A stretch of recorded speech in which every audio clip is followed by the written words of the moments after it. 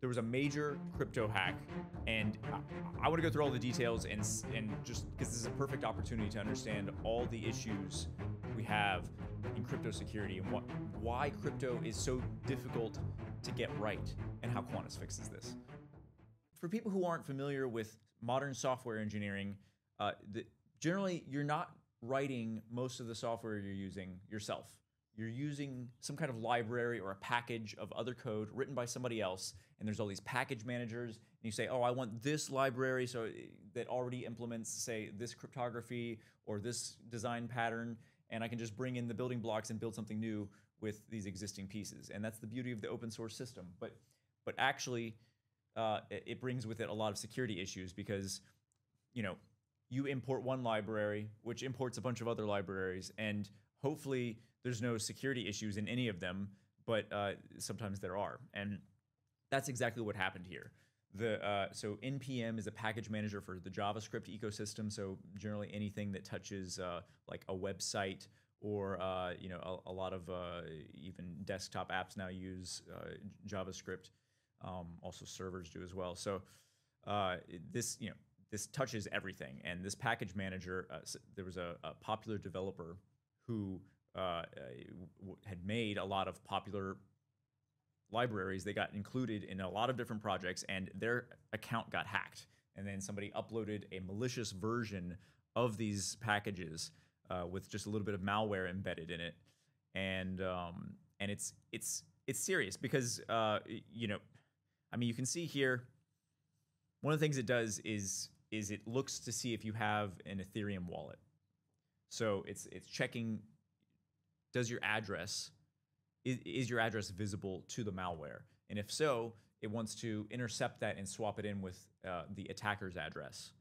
And it does this with so this is, you could call this a supply chain attack because you're poisoning something that's upstream of the software you're using. There's some package that's being used in the ecosystem, and it gets poisoned with malware. And then everyone else who uses it also gets poisoned. So that's the supply chain attack. But this is also an address poisoning attack because when it finally reaches the user, what it's doing is it's swapping out the address you want to send money to.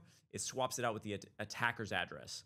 And it has this very clever function where it chooses, so the attacker has made a whole bunch of addresses that they control. And it uses the address that is most similar to the one you're trying to send to. So it swaps it out, and if you didn't check every letter of that address, you might be sending it to the wrong one. And it might even be poisoning your point of reference. So, so for example, if you send on a hardware wallet, you have, it shows you the address you're sending to. And that's the sort of, that's the truth. That's the one it's signing. But then if you compare that with the software that maybe you copied it from somewhere, a website or something, a text message, well, it could be anything that touches the UI might be compromised. And so if those two addresses are different, that's a sure sign that something's up. But one of the things that, people don't like reading the entire address. It seems like a bunch of random letters and numbers, and it essentially is, but it seems meaningless. So we don't put emphasis on it generally. A lot of people will be like, they'll check the first four, they'll check the last four. Okay, it's probably right. In fact, a lot of wallets won't even show you the whole address without you really trying. So this is in my opinion, this is bad UX, and this is why we invented check phrases at Quantus. So a check phrase is actually something that any chain could use, but just nobody bothered to think of it before us. And it's basically a way of showing you 5 words that are associated with your address. And if the address is even slightly different, even one letter is different, then all 5 of those words change. And so 5 words is something that's human readable. You can easily remember them. You could memorize your 5 words. You could easily tell your friend over the phone, hey, I'm sending to these 5 words. And so that makes it that lowers the barrier to checking tremendously. And I'll tell you, even like professionals in this industry, when transferring large amounts of money, will just not read the whole address because they're too lazy. And this is bad UX. We should make crypto for people. You shouldn't have to be an expert to use cryptocurrency.